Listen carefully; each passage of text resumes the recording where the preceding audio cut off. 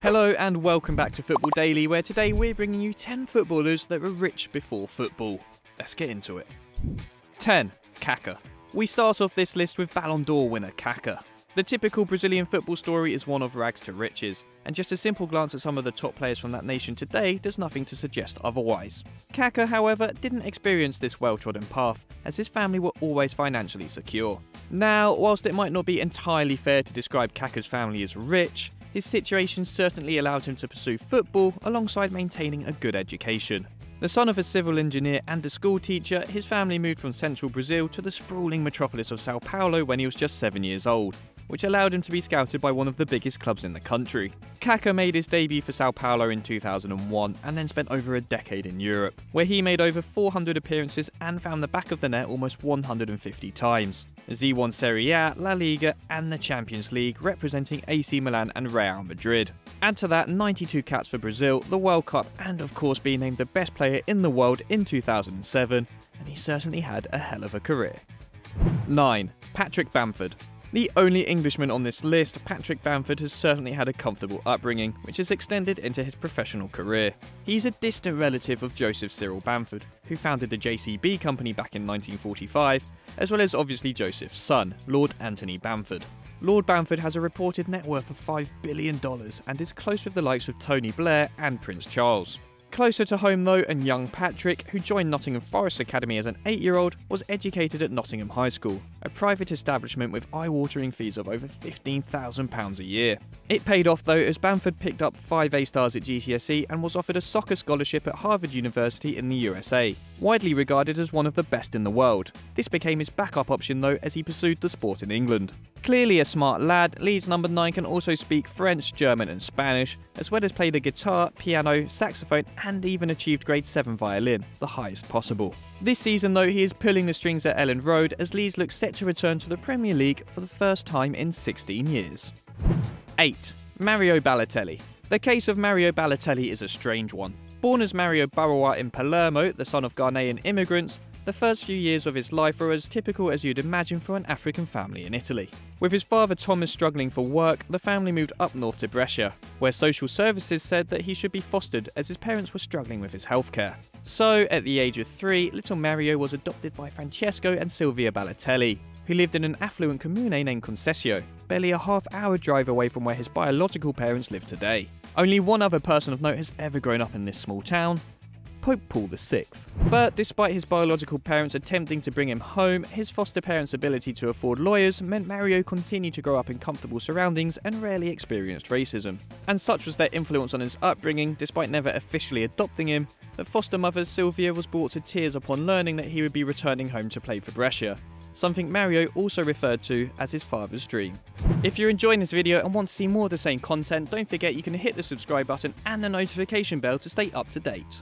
7. Marcelo Bielsa. It might not be so much a surprise that one of football's greatest philosophers had an educated upbringing, but the reality is that Marcelo Bielsa could have reached the top in any profession he wanted. He grew up in a family of politicians and lawyers, with his father having been an integral part of the full democratization of Argentina. As Bielsa was turning out for his hometown club Newell's Old Boys and then embarking on a managerial journey, his brother Rafael was undertaking a political career. And as Marcelo was coaching Argentina to Olympic gold, Rafael was the government's foreign minister, and currently acts as the ambassador to Chile. Meanwhile, his younger sister Maria is also a successful politician, and after 6 years as the vice governor of Santa Fe, is now the housing minister. During all of this, Marcelo has had a career that has seen him manage in his homeland, Mexico, Spain, Chile, France, and now England, and has gained a reputation as one of the most innovative coaches of his generation.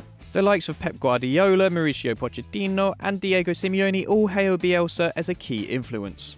And to think, he could have been a politician. 6. Gerard Piqué. Barcelona and Catalonia icon Gerard Piqué is no stranger to fame and fortune, being married to one of the world's biggest pop stars and owning a company that pours billions of dollars into events. And whilst his leap to this level of stardom has only developed in the last decade, he's never truly had to worry about money, even from a very young age. Juan, his father, was a lawyer and affluent local businessman, whilst his mother is the director of a reputable neurorehabilitation and spinal injury hospital on the outskirts of Barcelona. And that's not where the high-profile links end in Piqué's family. His maternal grandfather, Amador Bernabeu, despite his unfortunate name, was a former vice president of Barcelona Football Club. Piqué has since gone on to make well over 500 appearances for his hometown side, helping lead the Blaugrana to 8 La Ligas, 6 Copas del Rey and 3 Champions League crowns. Add to that triumph in the 2010 World Cup and the 2012 Euros, and it's probably fair to say that Gerard Piqué has had everything he could ever want in life. 5. Hugo Lloris. In a very similar vein to Gerard Piqué, Hugo Lloris grew up in comfortable surroundings, with his parents holding well-paid jobs. The Frenchman's mother Marie is an attorney, whilst his father Luc was a banker dealing with the riches that Monte Carlo had to offer. And it's clear his parents had high hopes for their son from the start, naming him after literary great Victor Hugo, author of both Les Miserables and The Hunchback of Notre Dame. Being in a wealthy family allowed young Hugo to take up daily tennis lessons, and he certainly excelled, being nationally ranked and considered one of France's bright hopes in the sport. However, at the age of 13, he hung up his racket in order to focus more on his development in Nice's academy, but credits his footwork to moving along the baseline endlessly in his formative years. And it's only because one day during a break from tennis practice he found he had a love for football, immediately being attracted to the goalkeeper's position. Nowadays, Lloris holds down the #1 spot for Spurs and is a World Cup winner, a long way from the tennis prodigy named after one of the greatest Frenchmen to ever live. 4. Andrea Pirlo. Strictly speaking, Andrea Pirlo wasn't born into wealth. Entering the world in 1979, it wasn't until the early 80s, when his father's new business started to take off, that Andrea started to have a better life. In 1981, Luigi Pirlo founded ELG Steel in his hometown of Brescia, and over the following decade saw the small business become a multinational corporation. In 2019, the raw materials company had sales totaling €1.8 billion. Unfortunately for the bearded maestro, he continues to own a small stake in the business. And the business bug definitely bit Pirlo, as he now owns a vineyard in northern Italy that pumps out some 50,000 bottles of wine each and every year. Amidst all this, Pirlo of course turned out for Italy's big three, Inter, Milan and Juventus, and bagged over 100 caps for Italy, as well as lifting the World Cup trophy. The fact of the matter is that he probably didn't need to go to all the effort to become one of the greatest midfielders in living memory, but we're glad he did. 3. Mido. To followers of his social media, it may come as no surprise that Mido is enjoying life as a high roller. Perhaps the biggest Egyptian football export until Mo Salah, he made his name in Belgium with Ghent before bursting onto the scene with Ajax in the early noughties, starring up front alongside a certain Zlatan Ibrahimovic. As the son of Hossam Wasfi, a successful domestic footballer in his own right, it appeared that Mido had everything he needed to succeed. Soon after, he earned a dream move to Roma, the former club of his footballing idol, Gabriel Batistuta. However, Mido retired from the game when he was just 30, after unsuccessful spells with the likes of Wigan, West Ham and Barnsley. A far cry from what was expected of the young pharaoh back at the turn of the century. He may have exceeded his father's levels by carving out something of a career abroad, but he almost could have been better off in Cairo, helping his then retired father run a hugely successful national travel company. That way, he wouldn't have to worry about the notoriety that came with being an underwhelming footballer that was destined for so much more. 2. Faik Balkir. In at number 2, we have possibly the richest footballer in the world. So why hasn't Faik Balkir topped this list?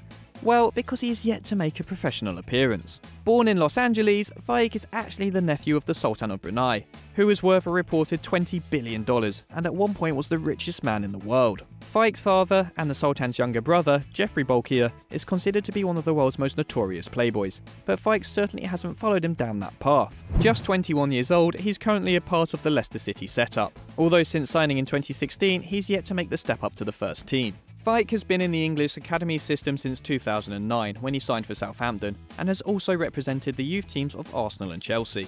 Unsurprisingly, he also quickly rose through the national team ranks, playing for Brunei's under-19s as a 15-year-old and their under-23s when he was just 17. Faik already captains the full national team at his tender age, and hopes he can soon make a mark in the English game too.